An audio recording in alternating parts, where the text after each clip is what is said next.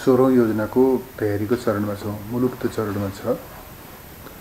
16औं योजना निर्माण गरिरहँदाखेरि अहिलेसम्मका योजनाबद्ध विकासका प्रयासहरू, अभ्यासहरू, तिनले दिएका अनुभवहरूको जगमा उभिएर आजको र भोलिको आवश्यकतालाई ठिक ढङ्गले पहिचान गरेर योजना निर्माणको काममा लाग्नुपर्ने हो।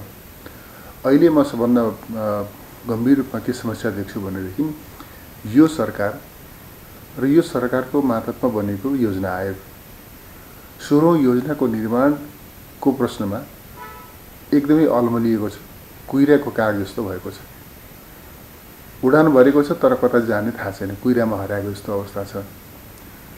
र यो सरकारको नेतृत्वमा यो योजना आयोगले, अहिलेको योजना आयोगले कुनै गतिलो राष्ट्रिय आवश्यकतालाई सम्बोधन गर्ने, योजनाका अनुभव, विगतका अनुभवहरूको जगमा उभिएर हाम्रो योजनाबद्ध विकास प्रयासलाई सार्थक ढङ्गले गति दिने त्यस प्रकारको योजना निर्माण गर्छ भनेर आशा गर्न सकिने अवस्था छैन।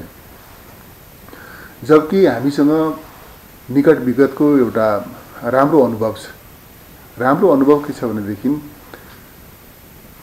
यो अघिल्लो सरकारले, खास गरी नेकपा एमालेका अध्यक्ष केपी शर्मा ओलीज्यूको नेतृत्वको सरकारले निर्माण गरेको योजना आयोग र त्यो योजना आयोगले बनाएको 15औं योजना, त्यो धेरै दृष्टिकोणले महत्त्वपूर्ण छ। त्यो नेपालको योजनाबद्ध विकासको एउटा जुन श्रृङ्खला छ त्यसमा नयाँ डिपार्चर थियो, एउटा नयाँ दिशाबोध त्यसले दिएको थियो। त्यसले खास गरिकन विकासका जुन परम्परागत अभ्यासहरू हुन् त्यो अभ्यासलाई त्यसले चाहिँ त्यसमा ब्रेक थ्रो गरायो। आजको विश्व सन्दर्भ, क्षेत्रीय सन्दर्भ र राष्ट्रिय सन्दर्भमा योजनाबद्ध विकासका प्रयासहरू कस्ता भएका छन्, हाम्रो अनुभव के छ भन्ने समेतको विश्लेषण र संश्लेषण गरेर अत्यन्तै व्यवस्थित एउटा योजना, 15औं योजना अघि सारिएको थियो। अहिले चाहिँ 16औं योजना निर्माण गरिरहँदा विगतका अनुभवहरू, खास गरी 15औं योजनाले चाहिँ अघि सारेका, संस्थागत गरेका निष्कर्षहरूलाई ठिक ढङ्गले आत्मसात गर्ने, उपयुक्त आवश्यक विषयहरूलाई निरन्तरता दिने र यो बिचको अनुभवले के नयाँ थप त्यसमा एडिसनको आवश्यकता छ भनेदेखि त्यसलाई सम्बोधन गर्ने, यो एप्रोचका साथ जानुपर्ने हो। यसले यो अहिलेको चाहिँ यो 16औं योजना निर्माणको जुन यो अहिले क्रम सुरु भएको छ, योजना आयोग चाहिँ अहिले र यो सरकार चाहिँ 15औं योजनाका योगदानहरूलाई यसले बिर्सिन, कुल्चिन, तिरस्कार गर्न, उपेक्षा गर्न चाहिरहेको छ र त्यसका सकारात्मक योगदानहरूलाई निरन्तरता दिने त्यो मान्यताबाट यो विचलित भएको छ, पहिलो कुरा।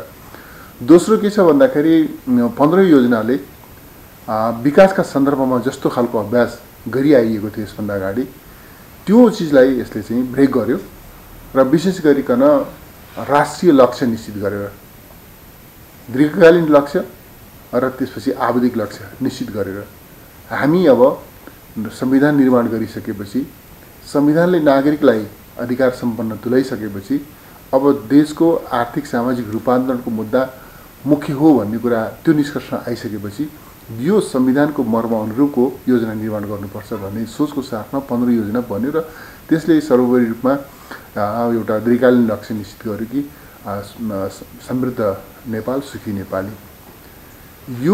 त्यो लक्ष्यलाई प्राप्त गर्नका निम्ति 15 योजना त्यो लक्ष्यलाई प्राप्त गर्नका निम्ति 5 वर्षको दरमियानमा हामी के काम गर्छौँ त, कस्ता कामहरू गर्छौँ र त कसरी चाहिँ हामी त्यो लक्ष्यको नजिक पुग्नका निम्ति योगदान गर्छौँ त भन्ने कोणबाट त्यो चिज आएको छ। र खास गरिकन भौतिक विकास र मानवीय विकासका बीचमा सन्तुलित सम्बन्ध, सबै प्रकारका विभेद, सबै प्रकारका असमानता, सबै प्रकारका चाहिँ भेदभावहरूलाई समाप्त गर्ने भएको छ। र यो कुनै गतिलो योजना बन्ने लक्षण चाहिँ अब 16औं योजना कुनै गतिलो ढङ्गले आउने कुनै लक्षण देखिएको छैन। जबकि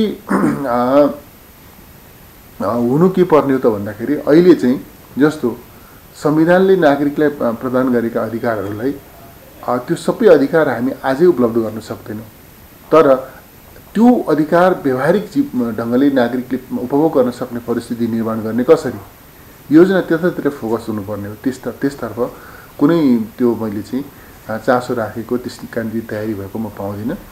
हिजोको चाहिँ योजनालाई अस्वीकार गर्ने, आज चाहिँ नयाँ चिज दिन नसक्ने, यस्तो खालको दुविधामा 16औं योजनाको तयारी अगाडि बढेको म देख्छु। र मलाई के लाग्छ भनेदेखि 15औं योजनाले अघि सारेका राम्रा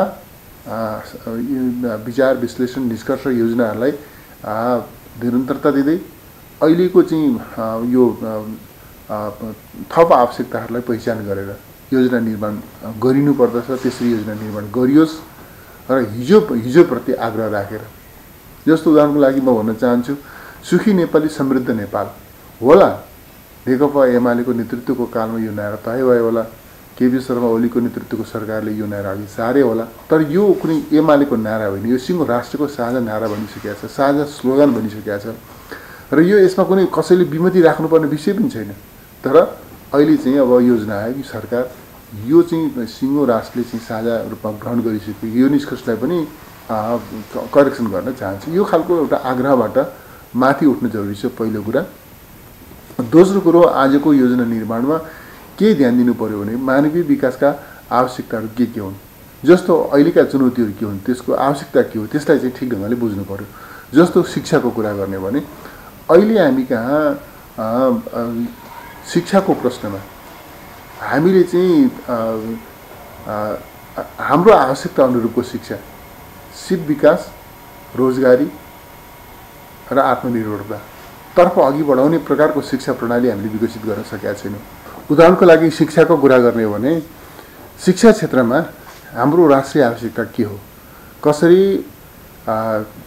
सिपमूलक शिक्षा, कसरी रोजगारी र स्वरोजगारीसँग जोडिने शिक्षाको प्रबन्ध गर्ने र शिक्षा आर्जन गर्नका निम्ति दैनिक हजारौंको सङ्ख्यामा र वार्षिक रूपमा लाखौंको सङ्ख्यामा विद्यार्थीहरू बाहिर जाने जुन स्थिति छ, यसलाई रोक्ने कसरी, हाम्रा विद्यार्थीहरूले देशभित्र गुणस्तरीय शिक्षा आर्जन गर्न सकिन्छ भन्ने कुरामा विश्वास गर्ने आधार निर्माण गर्ने कसरी, त्यो शिक्षाको आधारमा हामी ग्लोबल मार्केटमा प्रतिस्पर्धी हुन सक्छौँ, त्यो तहको चाहिँ गुणस्तरीय शिक्षा, सिप विकास र स्वरोजगार वा रोजगारका आधार निर्माण गर्न सक्छौँ भनेर त्यो विश्वास जागृत गर्ने कसरी, त्यसका प्लानिङ त्यहाँनिर केन्द्रित हुनु पर्यो। त्यस्तै गरी स्वास्थ्यको कुरा छ, वार्षिक रूपमा अरबौं अरबको बजेट चाहिँ रिसोर्स हाम्रो उपचारका नाममा विदेश गइरहेको छ।